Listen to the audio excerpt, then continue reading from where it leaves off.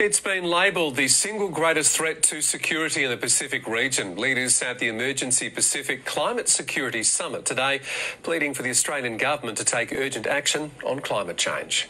It's been a hot topic of this election campaign. Pacific leaders adamant there is no security in the region without climate action. Without security from climate change, we do not have any security in the region, and that climate change is the biggest single threat in Vanuatu, but also in the Pacific region. This is the most important election that I've seen in my voting lifetime. Critical of lack of action, insisting Australian policy must urgently catch up. Missing in action over the last 2 decades.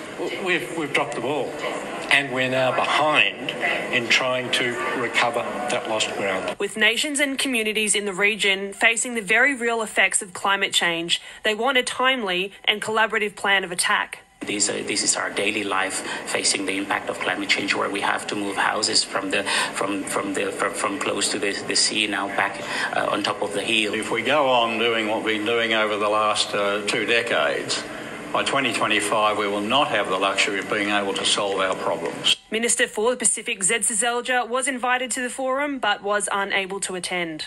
Montana Claire, WIN News.